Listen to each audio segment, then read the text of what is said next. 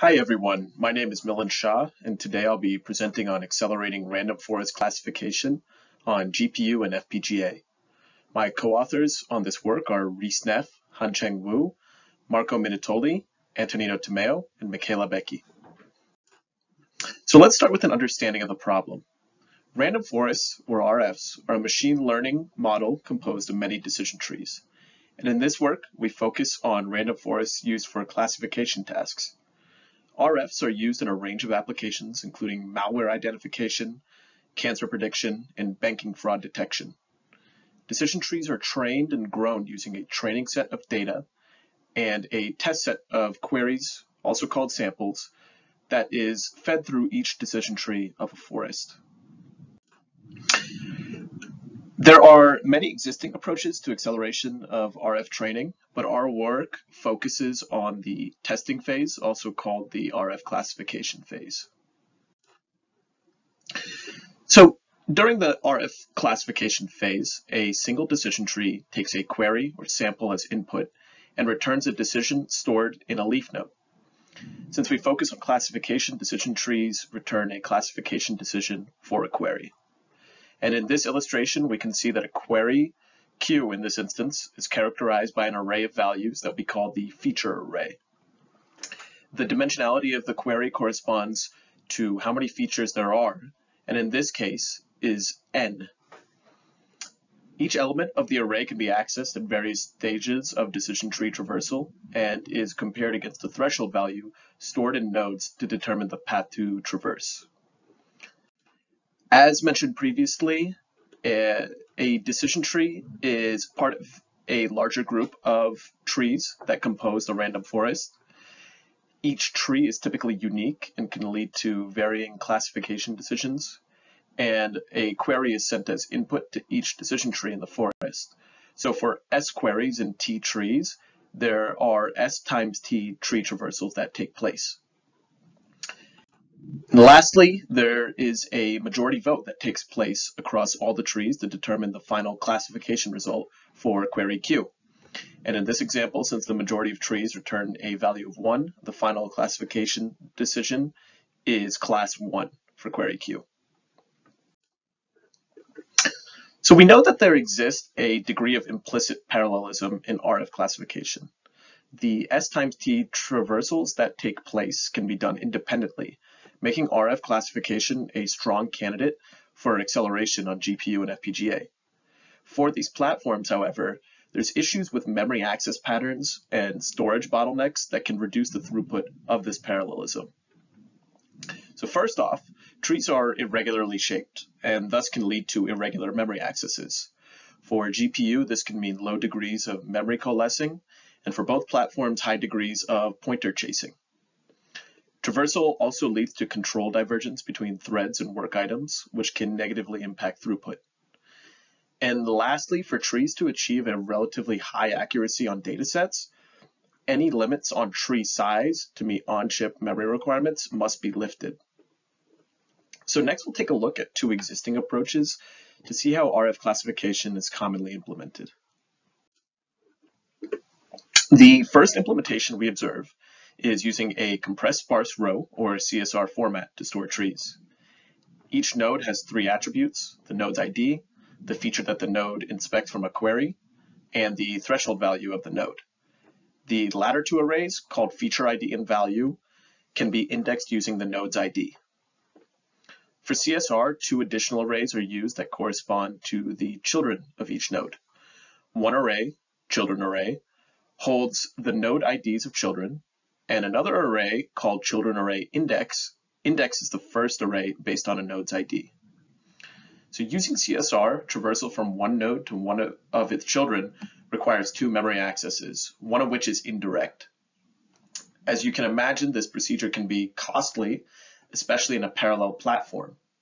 But CSR does not restrict the depth of a tree, and thus RF classification with CSR format can use trees of any size.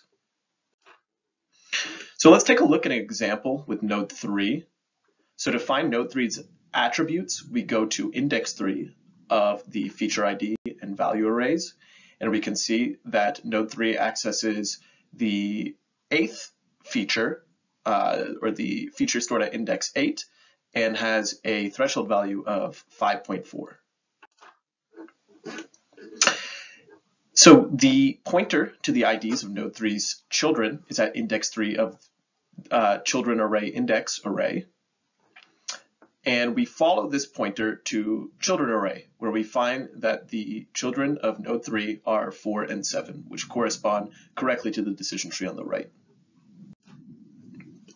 The second existing approach we note is using trees that are small and allocated with empty nodes to ensure completeness. In other words, smaller trees are used to ensure that the entire tree can fit into the on-chip memory to allow for fast memory accesses. Enforcing completeness to trees, as seen in the right figure, allows for nodes to be accessed with arithmetic indexing instead of having an additional indirect memory access. For instance, the left child of node I in a complete tree is stored at index 2 times I, and the right child is at index 2 times I plus 1. The main drawback to this approach is that trees cannot be deep, since tree size grows exponentially with depth, and on-chip memory is relatively small and fixed. Without the ability to have deep trees, the accuracy of RFs on various datasets will be severely limited. QML, an NVIDIA implementation of RF classification that we later use as baseline, uses a complete tree approach with trees not loaded into on-chip memory. To address the shortcomings of both approaches while exploiting the benefits of each, we propose a hierarchical tree format in this work. The hierarchical format introduces a concept of subtrees, which are portions of a decision tree that are made complete. Subtrees are connected to one another using a CSR format and are limited in size by a maximum subtree depth parameter. Accessing nodes within a subtree requires only arithmetic indexing in the same fashion as the small and complete tree approach, enabling less indirect memory accesses. And once traversal reaches a subtree boundary, CSR index arrays are accessed to enable arbitrary tree depths. So let's take a look at how the tree on the left would be stored in hierarchical format. So decision trees in the hierarchical format are represented by 5 arrays: connection offset, subtree connection, subtree node offset, feature ID, and value. Feature ID and value, as we, if you recall, store node attributes with nodes renumbered according to their breadth first search position in the subtree, and nodes of a subtree are laid out contiguously in memory. Connection offset points to the location in the subtree connection array where a given subtree's connections begin. And subtree connection array associates leaf nodes with the next subtrees to traverse to. And finally, the subtree node offset marks the starting index of node attributes for a given subtree. So let's use node 5 of subtree 0 as an example. To find the node attributes, we access the subtree node offset array at index 0, since this node is in subtree 0. The value stored here points to the beginning of all node attributes of subtree 0. We then add 5 to this index and arrive at the location of node 5's attributes. Since we must continue traversal beyond node 5, we have to access the next subtree IDs from the CSR arrays. The connection offset for subtree 0 is 0, and we access index 4 and 5 of subtree connection, since node 5 is the third node in the bottom level of subtree 0, and the previous 2 nodes can be connected to up to 2 subtrees. So this format opens up the possibility of various tree traversal methods. In this work, we propose and test 3 kernels that can be ported to both GPU and FPGA. These formats leverage the data locality of subtrees and conduct traversal in different fashions. For the next few slides, please note that subtrees and function calls in blue refer to off-chip operations, while green refer to on-chip operations. The first traversal method we propose is the independent kernel, which directly maps queries to threads or work items. The pseudocode on the right is parallelized at the outer for loop level, and queries are free to traverse trees and subtrees independently with no synchronization barriers. All subtrees are stored in off-chip memory, so any caching of tree data is handled entirely by hardware. We know that this method of traversal can lead to divergence between queries in their traversal and does not leverage on-chip memory explicitly. Secondly, we propose the collaborative kernel, which strongly enforces synchronization. Batches of subtrees are loaded collaboratively into on-chip memory, and queries are then mapped to threads or work items and traverse the subtrees loaded into on-chip memory. If the subtree is not on a query's path, the subtree is not traversed, corresponding to the conditional statement in the innermost loop of the pseudocode on the right. The tree diagram illustrates how all queries check every subtree of a tree, and all subtrees, regardless if they're on any query's path, are loaded into on-chip memory. Synchronization barriers are placed between switching from one batch of subtrees to the next, and from one tree to the next. And while this method of traversal can leverage fast memory accesses, there may be unnecessary work done in loading all nodes of every subtree into on-chip memory. The hybrid kernel is the last traversal method we propose, and it attempts to bridge the independent and collaborative kernels. So during traversal, the only subtree that is guaranteed to be traversed by all queries is the very first subtree, which we also call the root subtree. And thus, the only subtree that is loaded into on-chip memory collaboratively is this root subtree. The root subtree typically is also the densest part of the tree, since deeper regions of a tree tend to have more leaves. And in our experiments, we explore the effect of increasing the root subtree size. After loading the root subtree, queries are free to access and traverse subsequent subtrees without synchronization. These subsequent subtrees remain in off-chip memory. A synchronization barrier is placed at the end of each iteration of the outer for loop. So for GPU, there are several effects that arise from each of the kernels when implemented. Pros and cons are highlighted in green and red, respectively. The independent kernel doesn't force all subtrees to be accessed, which can be beneficial if subtrees are not visited by any query. However, there's a high degree of branch divergence between threads in the same warp, since they can advance at different subtrees and trees without synchronization. The collaborative kernel loads all subtrees into shared memory on GPU, which can increase memory coalescing and allow for higher bandwidth memory accesses. There can be wasted work and low streaming multiprocessor utilization when subtrees aren't accessed frequently. And threads in the same block have to wait to advance from one subtree batch to the next, leading to many wasted cycles. The hybrid kernel can increase memory coalescing, but primarily for the root subtree. Since the root subtree tends to be the densest portion of the tree, however, there can be a significant reduction in global memory reads. So FPGA has its own set of considerations when implementing similar kernel structures. From a high level, FPGA exploits pipeline-level parallelism, since kernels written in a high-level language like C++ are synthesized as pipeline stages in hardware. To achieve high throughput, we have to reduce the initiation interval, which is the smallest number of cycles that can pass before another item can enter the pipeline. Reducing this interval can increase pipeline utilization, and by replicating pipelines, also called compute units, we can increase throughput. So like GPU, the independent kernel doesn't force all subtrees to be accessed, which can be beneficial if subtrees aren't visited by any query. There is, however, the high cost of initiation interval due to a read after write dependency between each loop iteration when traversing the kernel. The feature information is cached in the FPGA for each individual traversal, but this ultimately makes external RAM latency for the tree traversal itself the main bottleneck. The collaborative kernel loads each subtree into block RAM and ultra RAM on the FPGA's fabric and processes every query, inserting empty cycles where the query is not present in the current subtree being processed. This can allow for extremely fast random memory accesses hence the low initiation interval of 3 cycles. However, like GPU, this can lead to wasted work, as the workload distribution on subtrees at greater depth in the tree have fewer and fewer work items, leading to empty cycles.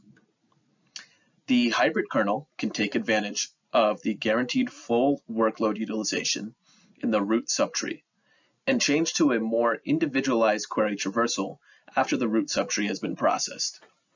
This leads to fewer total external memory accesses and therefore stalls, but increases kernel complexity, which can negatively impact spatial parallelism in the form of compute unit replication, leading to fewer total compute units that are able to be instantiated and a lower clock frequency to meet more strict timing requirements. So to test the effects of the hierarchical format in kernels on RF classification, we trained forests on 3 machine learning datasets from the UCI machine learning repository. Forests are trained using the scikit-learn Python library and then converted to hierarchical format. And you'll note our hardware environment setup at the bottom left of this slide. Since there are many parameters used as input to train RFs, we focus on 2 that have the greatest influence on forest size: the number of trees in the forest and the maximum depth that trees can be grown to. We target high accuracy combinations of these parameters for each of the data sets, combinations that correspond to green regions of the heat map on the right.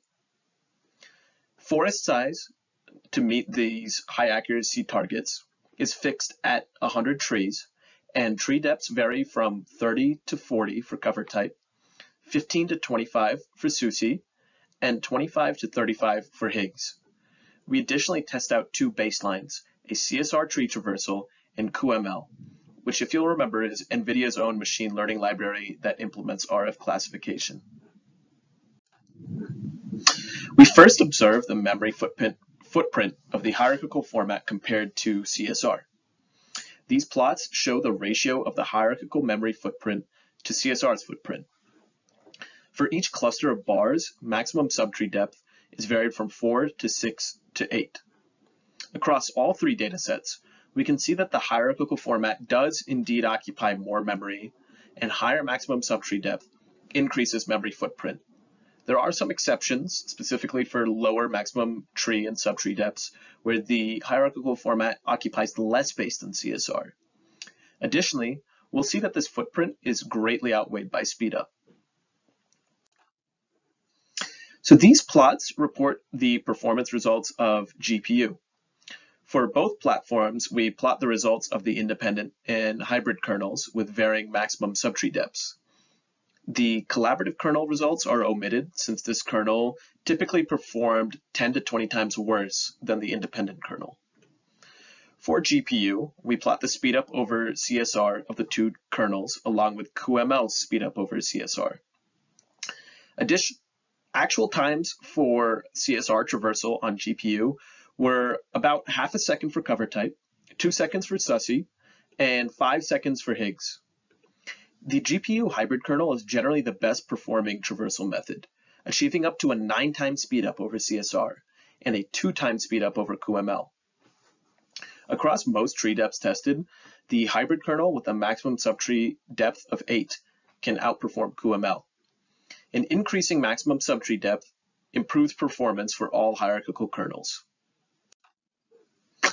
These plots report the performance results for FPGA.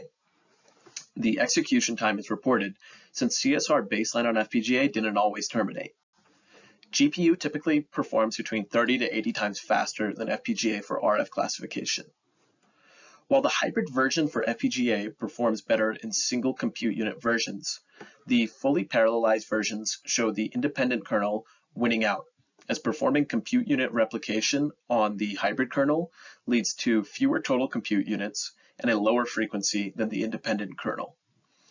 Increasing the maximum subtree depth follows the same trend as GPU in performance improvements at the cost of a higher memory footprint. As mentioned before, the root subtree is the densest part of a tree since most leaf nodes tend to be in deeper levels. Because of this, the root subtree can be partitioned to be a larger portion of the tree without needing many empty nodes to be allocated. Our results show that while increasing the root subtree depth, RSD in the figures, can be beneficial to performance, improvement is generally meager. So in conclusion, for higher accuracy targets in RF classification, the hierarchical traversal format and kernel can achieve 5 to 9 times speed up over CSR and up to 2 times speed up over QML. FPGA hierarchical traversal, while slower than GPU, can outperform CSR up to 109.5 times. And increasing subtree and root subtree depth improve classification time. Lastly, I'd like to thank the National Science Foundation awards listed on this slide, as well as the U.S. Department of Energy Exograph project and ADOX 5 project at PNNL.